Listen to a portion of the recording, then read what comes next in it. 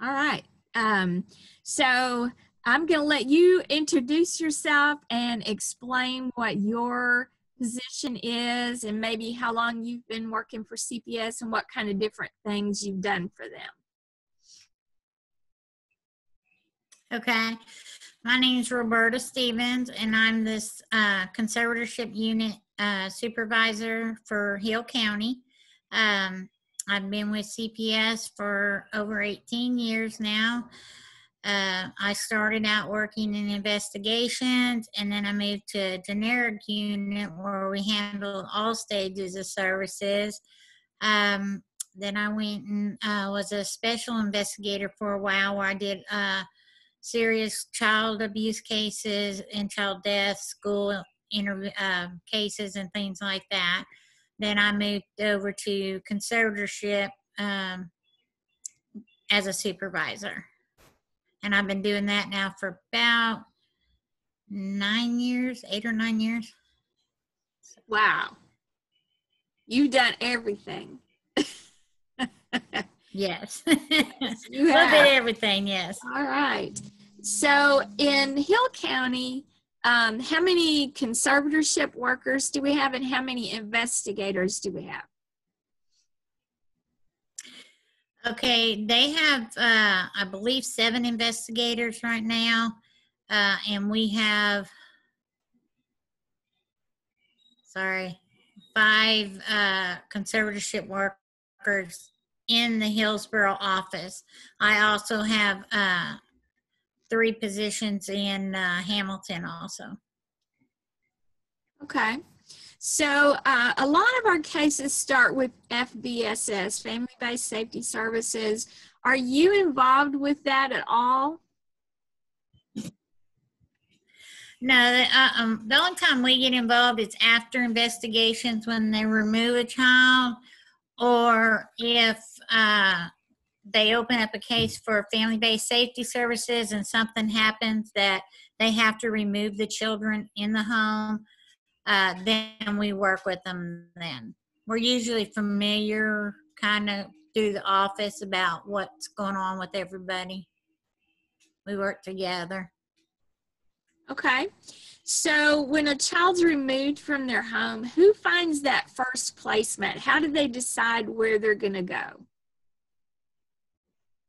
Okay, when they do the investigation and they have decided to remove the children, they ask the families if they have any family members, friends, close neighbors, anybody that could take the children and watch them. Some parents will name off quite a few people, some won't have anybody.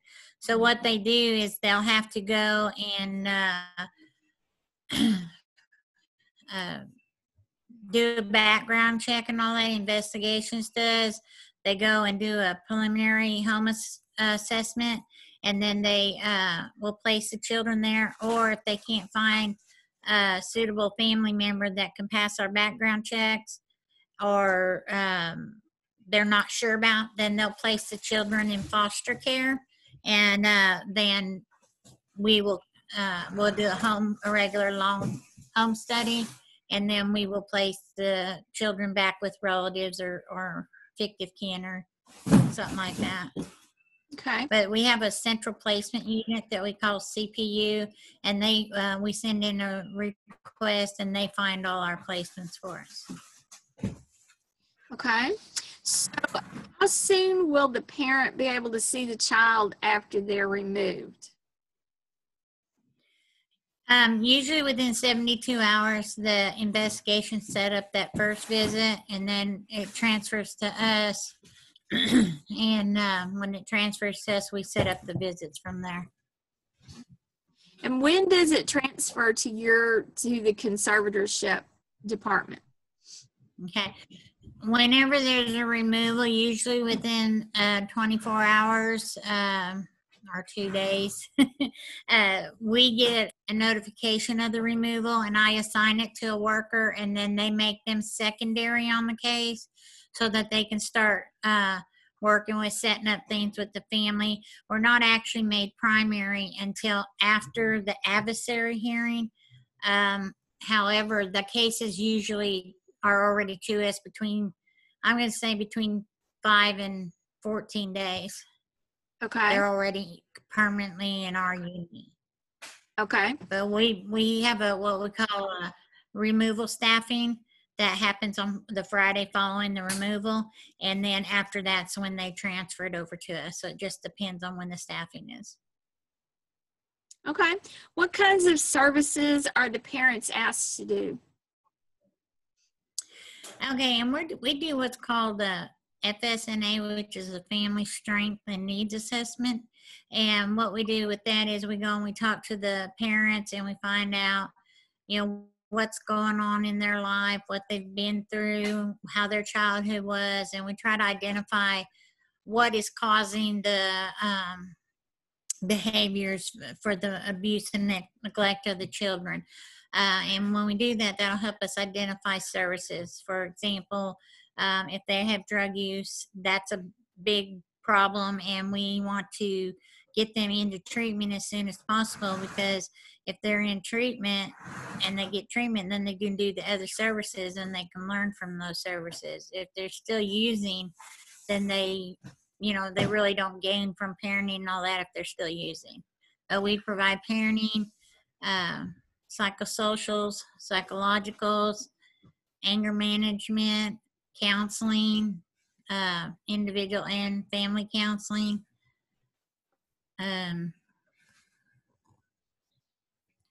We do some domestic violence, refer people for psychiatric consultation if is recommended by the psychological.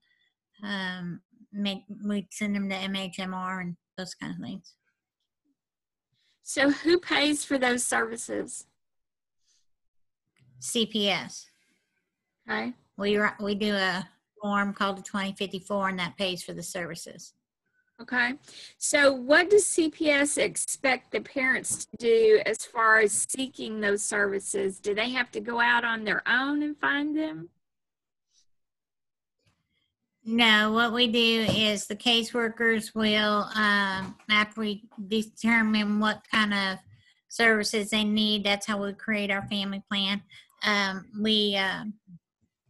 We then make referrals to the different places, and we give that to the parents, the contact information, who to call and set it up, and so forth. And they do that, or if they need help with that, we can help them with that. Okay. So they have to call. They have to have some kind of buy-in. They have to make some effort to yes scheduled services, but they're given all the information they need to do that. Yes, and it's a written sheet that they're given with everything on it so that they have that in writing. Okay. So what kinds of things does CPS do for the children? What kind of services do you provide for the kids? Okay. And the kids have a CANS assessment, which is the child needs an assessment. And that helps us understand what the children need, therapy, play therapy, or different kinds of therapy. They may need to be referred to early childhood intervention for services, for speech therapy, occupational therapy, and those types of things. Any medical needs that they have, we meet those medical needs, because sometimes we do have children with medical needs. And just anything they need, we put in their child plan and develop a plan to meet those needs, and we provide all those services. How often does the caseworker go and visit the child? They go and see the child face-to-face monthly. Sometimes it's more, but it's a minimum of monthly, once a month. Okay. If the child is out of region, then they assign a local permanency specialist, and those workers go see the children out of region.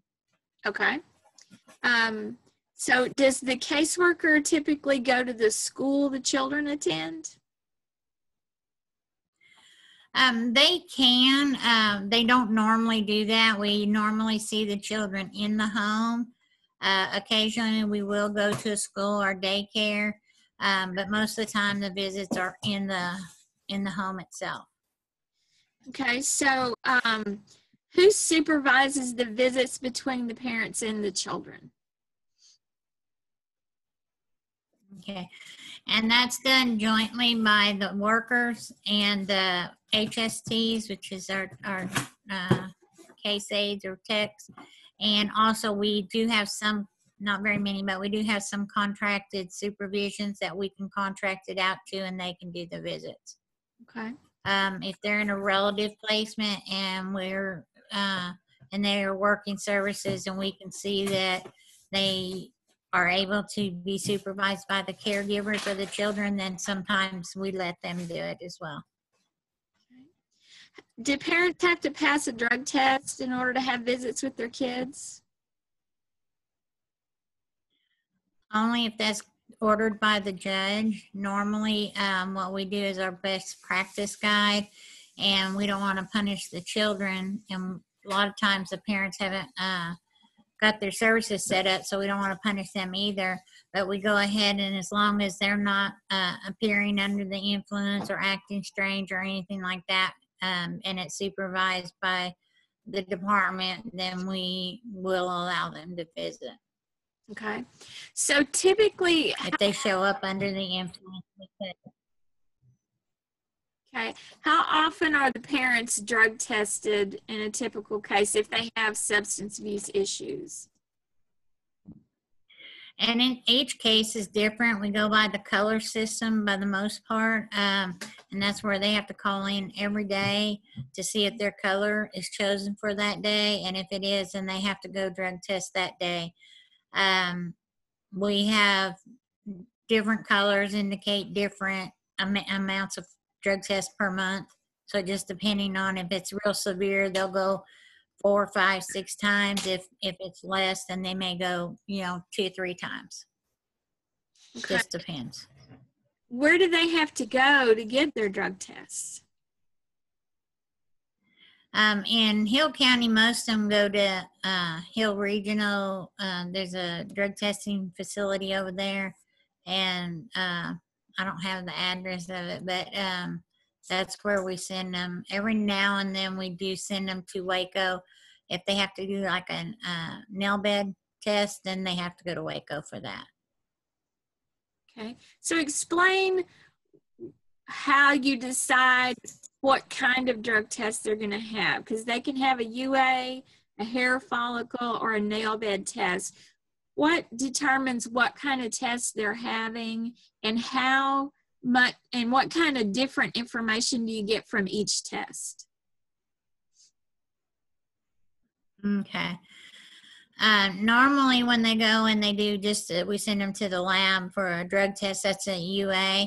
And that's the typical drug test that we use. It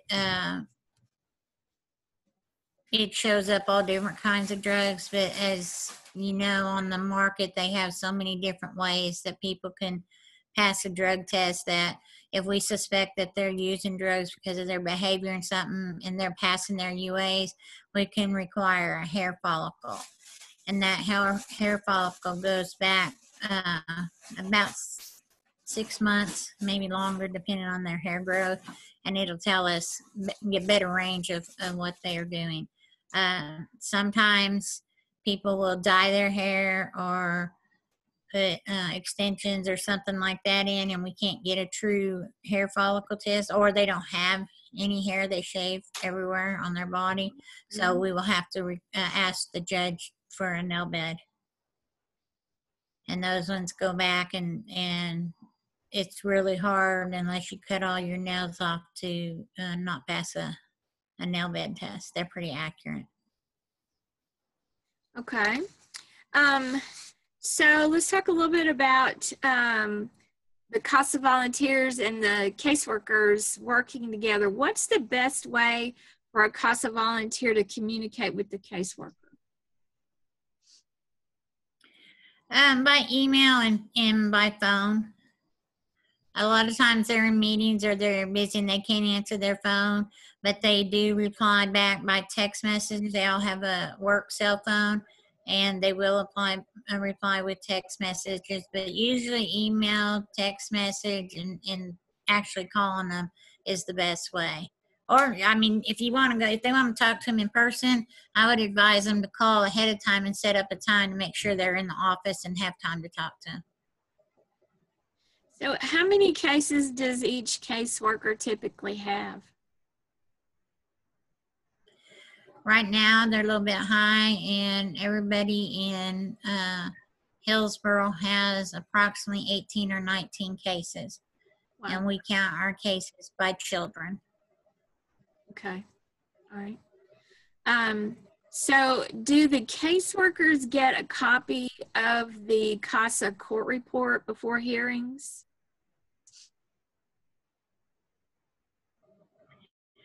They are supposed to, yes. And if we get them ahead of time, they do get them occasionally. And I'm not saying it's Hill County, but some counties we don't get them till like the day before, and they may or may not have a chance to look at them. Right. Okay. So it's important for the CASA volunteer to get their reports in early so that the caseworker gets a copy of it before the hearing. Yes, and if they keep in contact with the worker, especially when we're coming up on a court hearing, if they call and say, hey, I just want to see if we're on the same page or not, that would help. Okay. And my workers need to get better at that as well. Okay. So let's talk a little bit about what kind of things can the CASA volunteer that helps the caseworker? I'm sorry, can you repeat that? What kind of things can the CASA volunteer do that help the caseworker?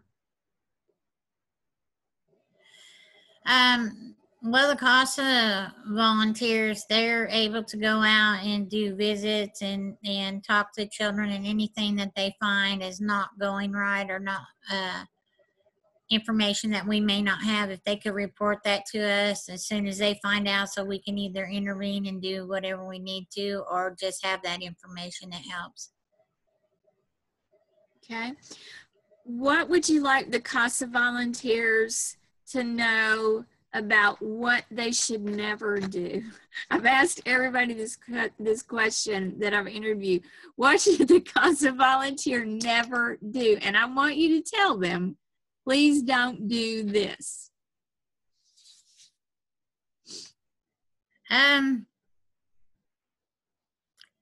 Well, part of it is that we do have CASA workers that go and they tell family members what other family members or other people have said, and that's all should be confidential, and they should never discuss the case between the parties.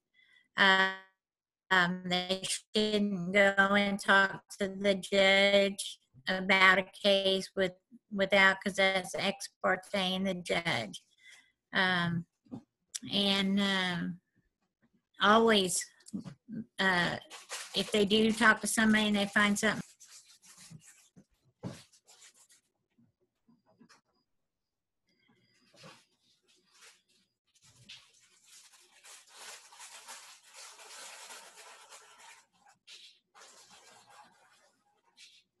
So if the CASA volunteer has an issue with maybe a placement or something, what should they do as far as, trying to get that resolved? Yeah, they need to contact the worker and let them know their concerns, and then we can check that out. And if there's we find the same concerns, and if it's necessary, we can request a placement change. Okay. All right. Is there anything else, any other advice you want to give to our new volunteers about what they're about to start doing? I think that it's always said through us that we agree to disagree, because we don't always have the same views as CASA does, and that's okay. But when we do that, we don't want them to hold that against us, because we may not feel the same way they do, but it's just it's just a different way of seeing things. But I think that good communication with their worker and giving their worker time to get back to them is good, because I want them to know that our workers have a high caseload, and sometimes it takes a little bit to get back to them. So if you call, they have 24 hours to call you back, and if they don't call you back within that 24 hours, then you can contact me and let me know. But a lot of times CASA will send them a message by phone or whatever, and then they haven't answered in an hour, so then they're blowing up their phone wanting more. And if it's an emergency and they let them know, hey, you leave a message, because if you just call and you don't leave a message, they're not going to call you back.